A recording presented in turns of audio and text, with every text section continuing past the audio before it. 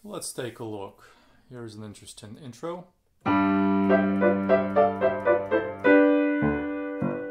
So right away, to get it right, you want to play pretty light, even though it says forte, but staccato notes, staccato chords. So what you're trying to do is create this upbeat, festive atmosphere, I suppose. And of course, as always, the most important technical move is that sudden jump to 2-5 there in measure 2. One more time. Right, so just stopping and making sure you've actually nailed that jump before you go on is important. Now that final chord that I'm holding on in my right hand shouldn't be really held. It has this kind of upside down V, which is a marcato sign, if you like. It has to be an accent and a staccato together. Maybe even add some pedal, who knows? Good experiment. But the important thing is it's just setting up this presto kind of flash virtuosic intro. After that, pause, fermata, and you launch into this. Now, it says moderate bounce in that next measure, but of course it doesn't make sense to start presto and then go to moderate bounce in the next in where it says moderate bounce. So I would really move that tempo indication to those pickup notes.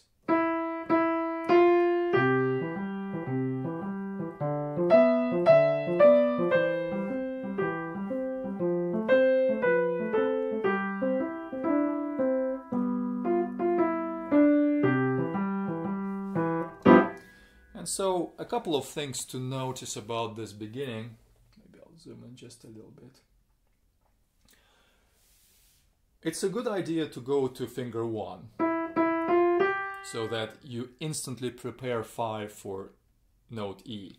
Alternatives, you could start with finger 2, 3 and then go to 1. It doesn't really matter. But with that 1 on G, where it says moderate bounce, you're set to continue the melody for another couple of measures. When you bring in the left hand, you could do it like this. Or maybe try some pedal.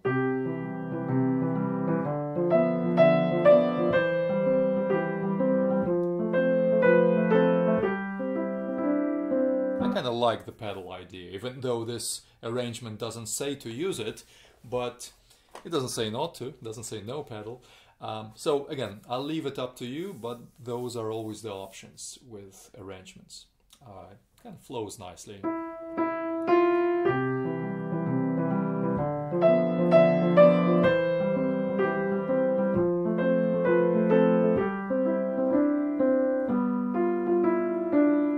And of course, what it also allows me to do, I'm going to go ahead and move a little bit down, is when I get to that, I'll highlight it with some color. Not sure which color yet. Let's try cyan. Right, so when I get to this place, with the pedal I don't have to hold this. I can play it, pedal catches it, and then I can just move down. Whereas without the pedal, if I want to go for the dry interpretation, I really want to make sure to move at the very latest by beat 4.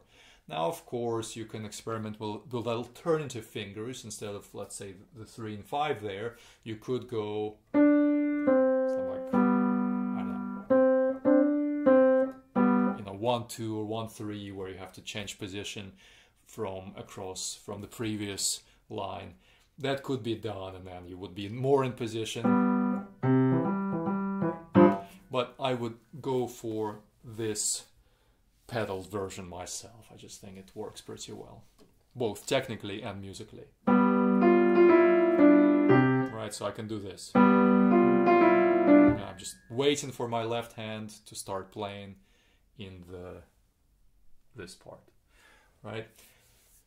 You'll also notice that, of course, there are these important position shift moments, because when I start, let me go back up a little bit.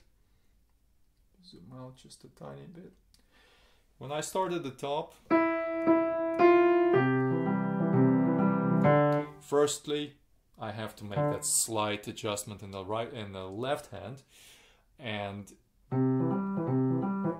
it doesn't look huge. There, just one note in the fifth finger, two notes in the thumb, other fingers. But if you don't do it right, everything just falls apart. So there's that problem.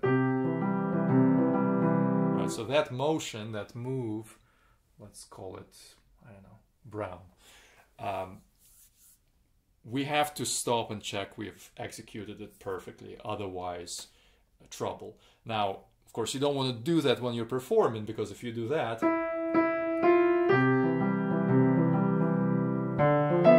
right, there's that weird gap for no reason. So you have to practice doing that, and then you just go for it. Right, and I just jumped and instantly started playing. It's a very tricky technical move, but with some practice it can be achieved. Same thing with that, another brown highlight here. Same thing, slight shift in the left hand, but you have to do it instantly and you have to launch right into the next downbeat. Maybe let's do it a little slower.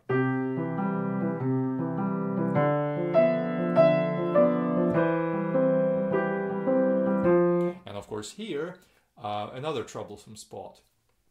I'll use another highlight, let's say green, right here. We're about, and I'll use a bracket as well, just to show what I'm talking about. We're about to go into a completely new position in the right hand, right there. And so that means that I kind of want as many of my fingers ready as soon as possible. So during the green highlight, while holding the G, I could learn to do that. Right, that motion will take care of every single finger except for one, and that we can do when we get to the rest. But so again, I talked about these ways of pressing keys where it's not just one finger moves down and that's it, right? But other things happen, whether it's, a fast arm motion, or maybe it's some kind of twisting of the wrist, or the hand, deviating in some way.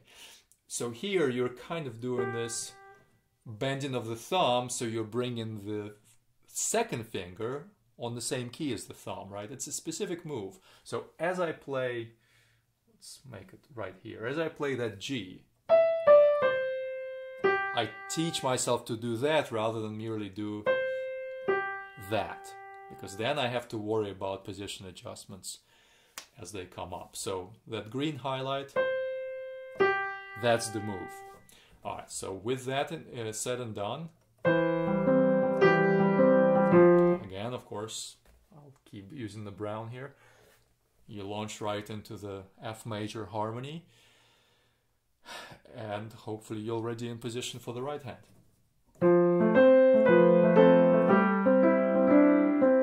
So what you've noticed is fifth finger in the left hand keeps going up a step, up a white key, until we finally get to this final brown highlight right here. And then what happens? We stay on G, right? So that's why you see 3 and 5. 1, 2, 3, and 5, because then we have to reset. Now, there is an alternative fingering for that pink highlight. Instead of using 5, 3, 1, which makes sense because that's exactly what we used up there for the same exact harmony. Because of what we're going to do afterwards, namely play this interval, G and F, accent, we might want to use 2 on E, which means we could use 3 on C. Now that's an alternative. Obviously there are pros and cons for any fingering, but since alternatives are good to consider, there it is as an alternative, simply because it kind of solves the problem of that very sudden jump to sforzando. So something to keep in mind.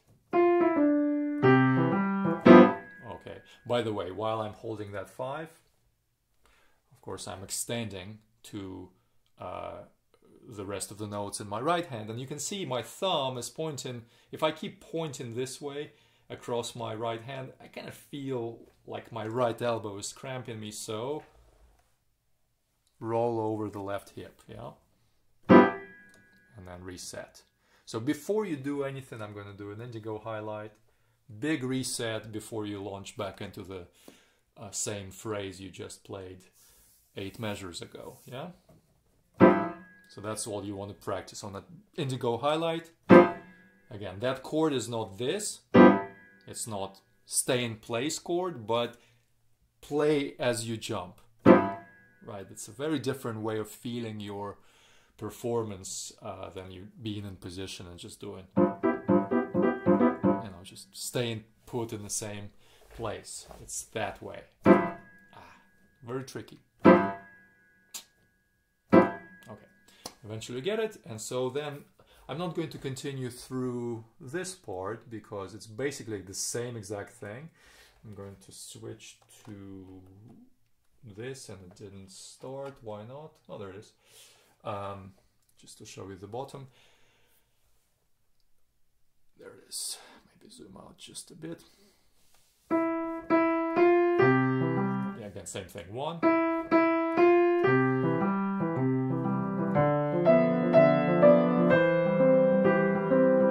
Same thing. I'm not forgetting to do it, of course. Wrong highlight, but you remember what I talked about. So bringing over the fingers of the right hand.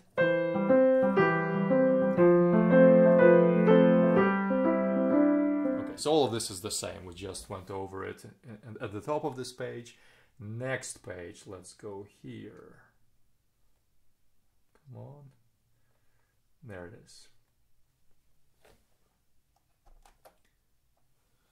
Bum, ba-dum, bum, bum. Having trouble zooming out, as always. There it is. These devices sometimes get stuck for no good reason. Oh, still stuck. Alright, well, I see enough of what I need to talk about. Oh, there it is. Just jumps. Yeah, I think I'll leave it alone. It doesn't want to play ball. So, right, that's the only difference, that triplet measure. Started behaving. That triplet measure is different from what happened before. Of course, before we had, with that sforzando chord, but here just a triplet and resolution to 3 and 5 in the tonic harmony. Yeah, I think that 1 going into 3/5 is a good idea. Otherwise, you'll have to use the weaker 5 and 4, which can be done, but again, if you can avoid it, why not? Again, same thing, big reset. Another indigo highlight before you start with anything. Luckily, in this case, your left hand is already in position, right? 5, 3, and then there is 1. It's just the right hand you really need to watch. There it is. So now it's different. We used to prepare 5th finger on the E because we would go da da da da da. But this time we actually have to play a, you might say, a canonic melody, the one that imitative melody, however you say it. So which imitates E E F G E E F G, right? So imitation, and then E E D C G. Now notice we have to use 4 4 3 2 1 to play the continuation of the regular melody while holding that long G in the discant voice, the treble voice, which means that potentially, if we wanted to be finger consistent, we could go back to the previous page right here. And we can say, well, why not use finger 4 there? Oh, come on. So, still having trouble with this. There it is. Okay, let's try again. So, finger 4 on this first appearance of that E, E, D, C, G. Yeah, and same thing there. Come on. All right, sometimes these PDFs don't want to play ball. there it is. 4 again here. So that, sorry, you don't see what I did. Yes, what I just added was this 4 right here. That's an option, because that way when we do get into that second page, let's go back to the second page. Let's hope it behaves. No, it doesn't. No, it doesn't. Oops, goes back. Goes to the... All right. All right, it's behaving. Thank you. I really need to update my iPad. Once these videos go viral, I'll have so many views. I'll afford it. But in the meanwhile, this 4, we're going to practice being in position. So 3, 3, 4, 5. And as I play the 5, let's highlight it, I don't know, cyan. It means spreading out of all the fingers, which means my position will look like this. As opposed to something like that, where I just play the 5 and do nothing. Again, another example of a note where you have to do something other than just press the finger down. Yeah, it's a big move. You really want to feel it.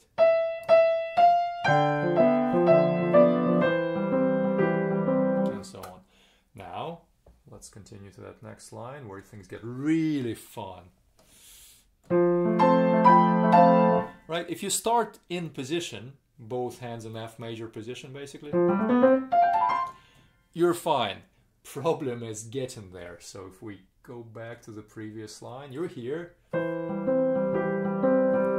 And then there's that huge move. Small move in the left hand, we've already practiced doing it on the first page, but a huge leap from this G right here. Yeah.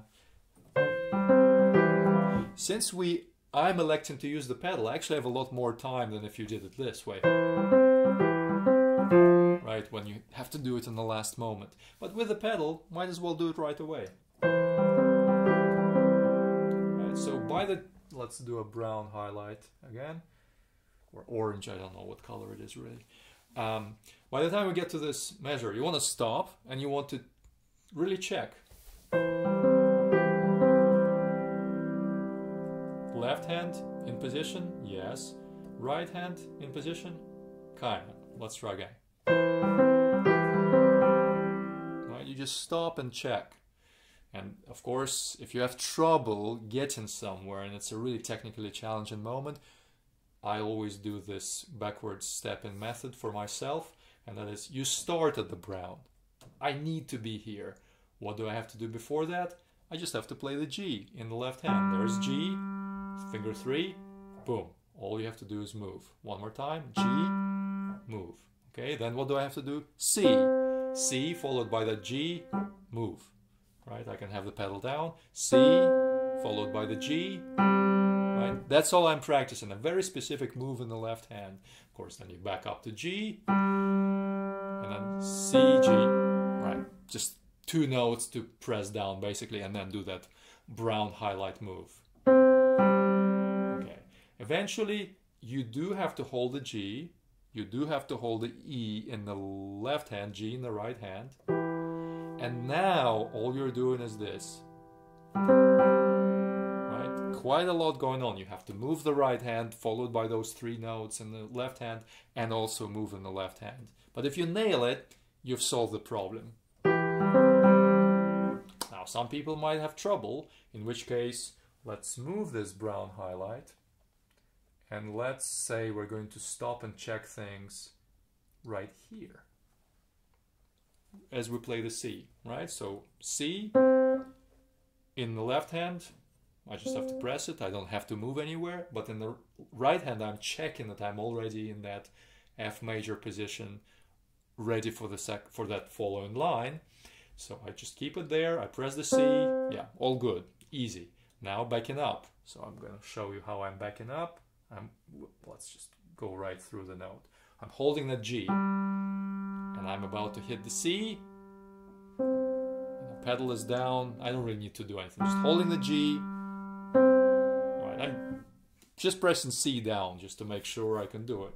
Easy. But then I go back to right here, holding the G, holding the E, in whatever position I'm in, and now I get to that C, I get to that brown highlight, I stop, and I make sure that position change has happened. All right, let's continue.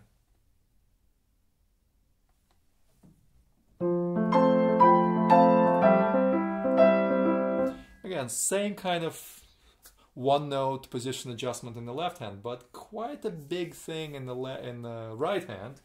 So let's do, I don't know, let's do another green highlight right here. I could hold my thumb underneath as a kind of a guide over which I move my long fingers. Could do that. Pedal is taken care of, all the legato, of all, you know, connections between those thirds, but I could just as well let go of everything and move into this position. 4, 2, 4, and then 1, 2. So from F major to C major. I just think it makes it for a little more straightforward direction than to try to, you know, do multiple steps in position transition.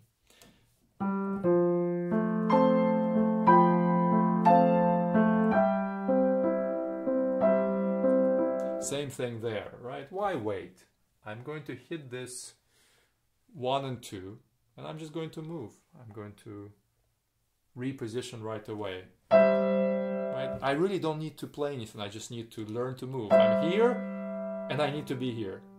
Just from here to here. It's nothing but a physical sensation that you're trying to master. Now here it gets tricky. We need to determine which fingers we use in the right hand. I think 5, 5, 5, 4, 3 makes sense. So let's put those in. Yeah, 5, 5, 4, 3. You could do 5, 5, 5, 4, but there is no reason to. You could do 4, 4, 1, 3, and then 1, 2, a big stretch. But again, really no reason to do it. So that's the right hand. In the left hand, if you go with the shown fingers, then you go with 1, 1, 1, 2. What's another possibility? I guess you could go with 5, 4, 1, 1, 2, 3, something like that. That's another possibility. There is really no good, you know, solution that is superior to every other solution here. If you take this slur or legato marking verbatim, probably you want to use legato fingerings, even if we're using the pedal. So something like maybe 3, 1, 1, 2, or maybe 4, 1, 1, 2, something like that. But with the pedal, it doesn't really matter. Right? As long as you come up on that pedal when you hit the third beat.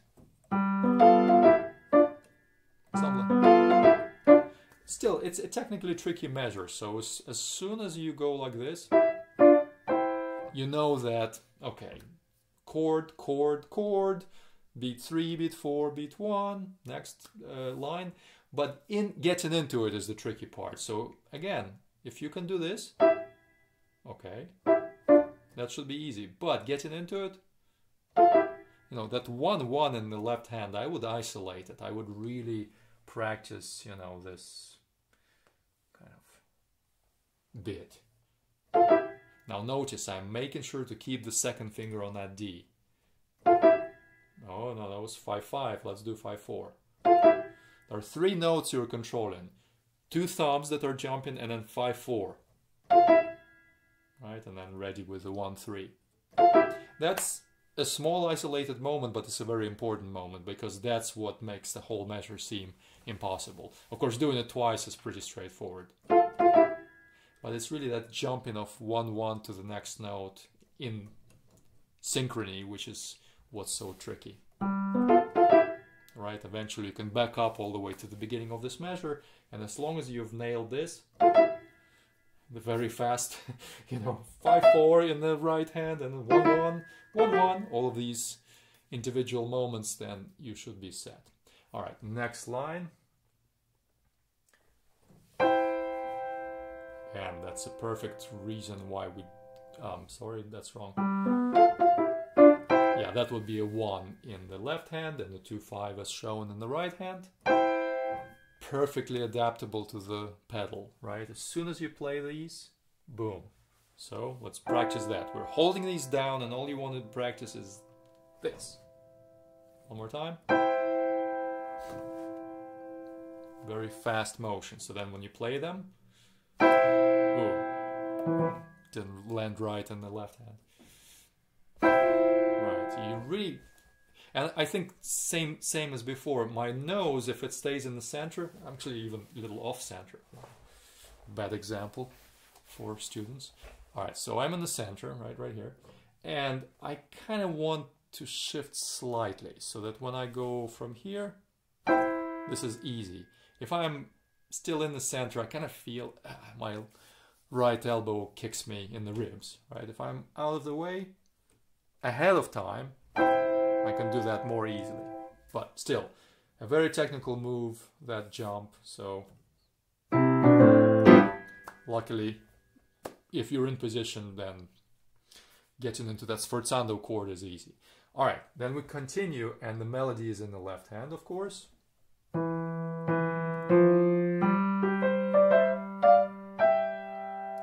Pretty easy, pretty good so far, but we're in trouble because we kept our thumb on the G. We have to be all the way up here. Now there is a chance that that's just what you have to practice. Right, that super fast move, let's do a brown highlight. So at the end of the measure, you jump. Now notice I'm actually not using the pedal here. There are a couple of reasons. Subito piano. You know, there's another name for this pedal, loud pedal. So I don't want to be loud. I could use the pedal, but I feel like I'm impinging, perhaps, upon these staccato articulations. It's kind of nice to have, right, to really bring them out for a contrast. But maybe you might have a different interpretation, so that's fine. However, that aside, alternatively, you could finger the left hand with 3, 3, 4, 5, because then look, the first finger is already on top of that E. Here I actually wouldn't go to 1, 2. You could. The reason I wouldn't is because I want to use more of my fingers. I feel if I always do 1, 2, 1, 1, 2, 1, you know, instead of using 1, 2, 3, maybe 4 and a 5, I'm having to think too much about position shifts. But again, there is a reason for why this will work. But even if you like this idea of turning thumb underneath, I would still propose using a 4 here. And the reason is, oh, I'm sorry. Idiot. I've been talking about it on my screen and it's completely cut off, so let me go back and reset. Alright, so we see the last 2 lines kind of.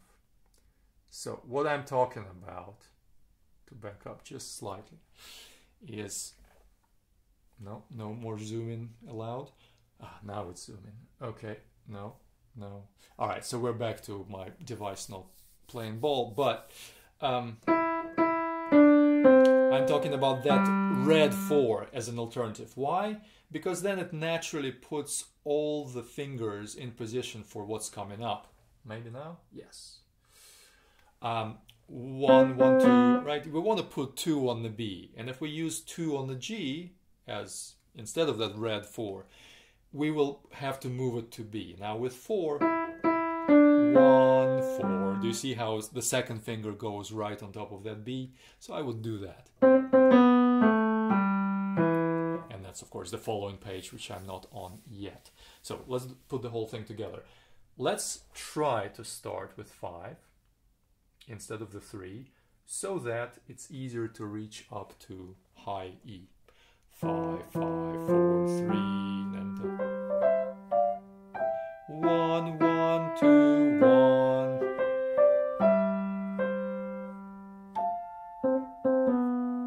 Right. Actually, that could be another 4-5 moment, because if we're going with 4-5 at the beginning of this last line, 4-5, you can continue with that same idea. 4-5, right? Why not? Makes it kind of consistent. But maybe I'll be put in my place with what's coming up on the next page. So let's see right here. Aha. No, I think it makes sense. You want 4 and then just a quick adjustment down to those triplet right-hand notes. So yeah, I would consider it anyway. All right, zooming in.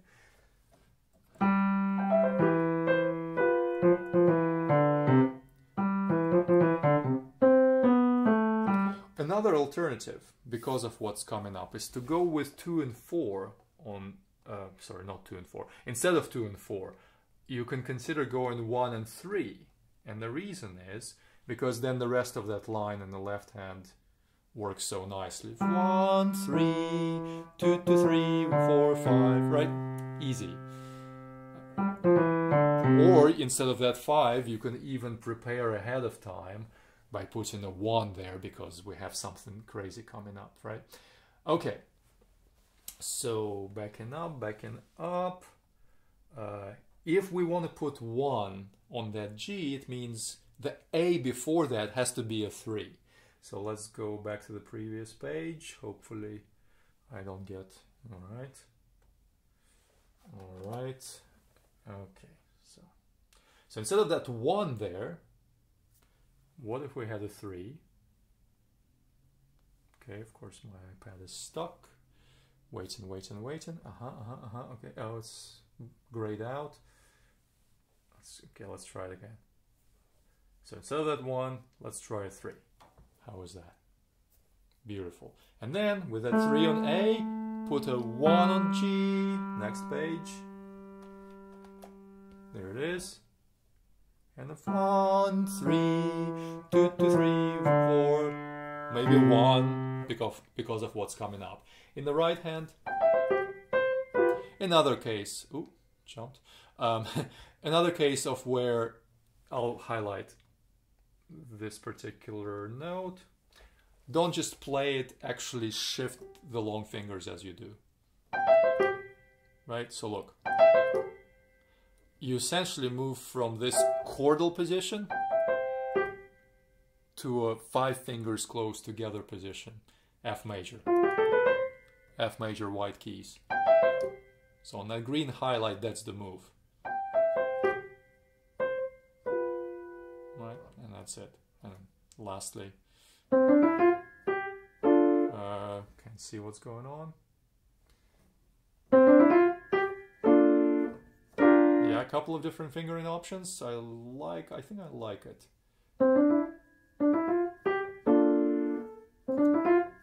Yeah, that's the only weird one that I can consider. Instead of 1, 2, 3, 1, 4 on the top line, I guess you could do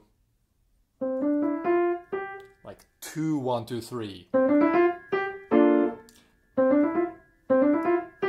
I don't really know which I like the more. One has its own problems, this one has its own problems, so let's try this. 1, 2, 3, 1, 4. What this is taking advantage of is, of course, the extreme flexibility of our opposing thumb. In the meanwhile, the 4th finger just waits for its turn to play the G. And in the meanwhile, 1 comes back out to stay on top of the B flat. Finds it as I play through those F, G in the previous measure. Maybe slide zoom out there. There it is. So from the top of that top line, from the beginning of that top line,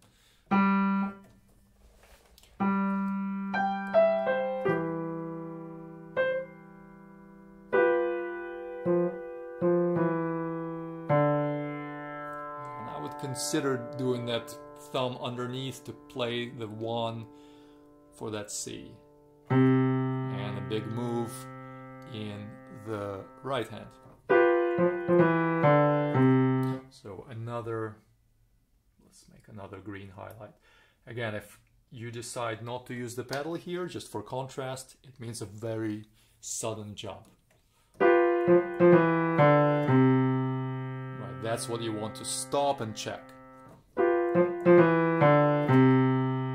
then, I think I'm in trouble. Yes, I am. Guess why? Yes, because that last position is not that, it's this. So it's important to place that 4th finger on the G as opposed to keep those fingers together. If you do that, then you will stutter and you will not find the G, and then you will not find the next line scored. So make sure that you do that position preparation on the green highlight. I'll mark those notes. There it is. Right, so I'm stopping on that green highlight, checking that 4th finger is on top of the G. See, it wants to go to F because it's so much more common to have C 5-finger position like that as opposed to that, which is that kind of position, kind of pentatonic, C pentatonic position. All right, one more time. Right, I even stop before the downbeat. I have my thumb tucked underneath. I'm about to hit the C. I've got my right hand in place on that green highlight, and then I know I can continue. And then we're into the second theme. I'll stop right here. If you have any questions, please ask comments or ask questions in the comments. Like and subscribe so that I can reach more people with this. If you think other people will find it useful, they probably won't. It's probably too complicated, but click like anyway, just in case. So yeah, maybe I'll do a part 2 if there are enough interested people asking for it.